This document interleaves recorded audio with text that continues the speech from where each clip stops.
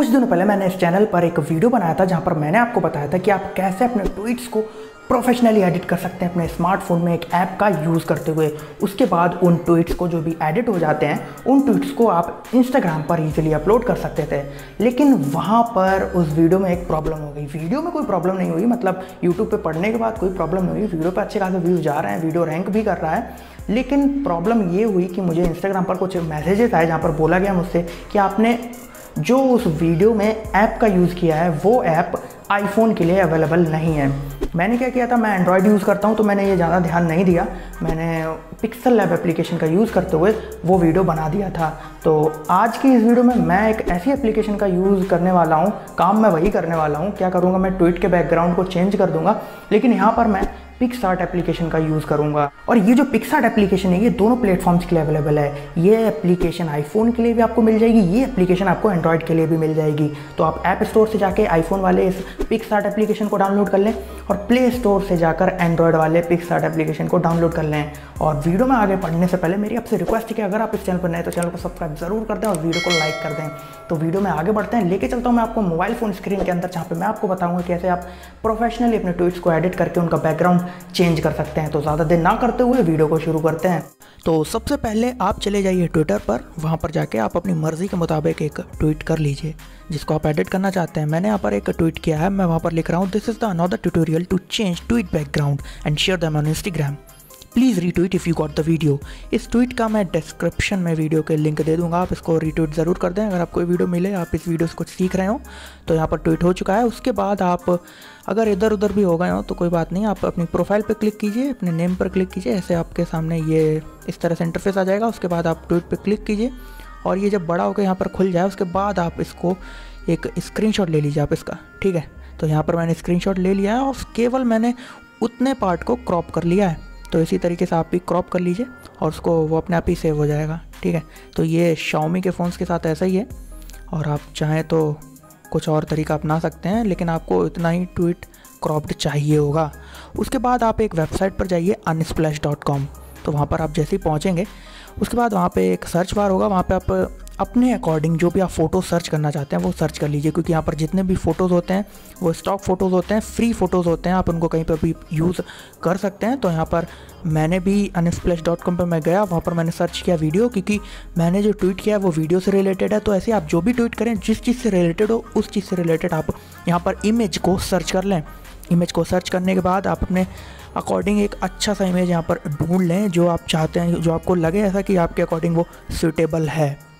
क्योंकि अगर आप सूटेबल इमेज नहीं ढूंढेंगे तो आउट ऑफ कॉन्टेक्स्ट अगर आपकी इमेज होगी तो वो ज़्यादा बेटर नहीं रहेगा। तो यहाँ पर मैं एक इमेज ढूंढ रहा हूँ, मेरे अकॉर्डिंग जब यहाँ पर मुझे इमेज मिल जाएंगी मैं रुक जाऊँगा। तो ये इमेज मुझे काफ़ी बेहतर लग रही है तो इसको मैं यहाँ पर डाउनलोड कर ले रहा हूँ। डाउनलोड के साइड वाले बटन पर आप क्लिक कीजिए, अपना आप जो भी साइज़ सेलेक्ट करना चाहते हो उसको सेलेक्ट कर लीजिए। उसके बाद वो अपने आप ही वो फ़ोटो डाउनलोड हो जाएगा। डाउनलोड हो जाने के बाद अपने आप तो नहीं हो जाएगा, आपको क्लिक करना होगा। डाउनलोड हो जाने के बाद आप पिक्सआर्ट एप्लीकेशन को ओपन कर लीजिए। पिक्सआर्ट एप्लीकेशन को ओपन करने से पहले मैं एक और चीज़ बता दूँ, आप इंटरनेट अपना ऑफ कर लीजिए। सिमिलरली मैंने यहाँ पर प्लस पे क्लिक किया, वहाँ पर भी आप क्लिक कर लीजिए। उसके बाद आपने जो फ़ोटो डाउनलोड किया उसको खोल लें। यहाँ पर आप टूल्स में जा कर के इस फोटो को क्रॉप कर लें और स्क्वायर फॉर्मेट में कर लें, क्योंकि स्क्वायर फॉर्मेट में ही आप इंस्टाग्राम पर फोटोज़ पोस्ट करते हैं तो बेहतर लगती हैं।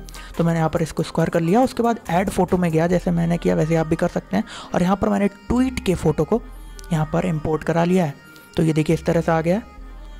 यहाँ पर जैसे मैं कर रहा हूँ अभी फ़िलहाल आप वैसे ही कर लीजिए।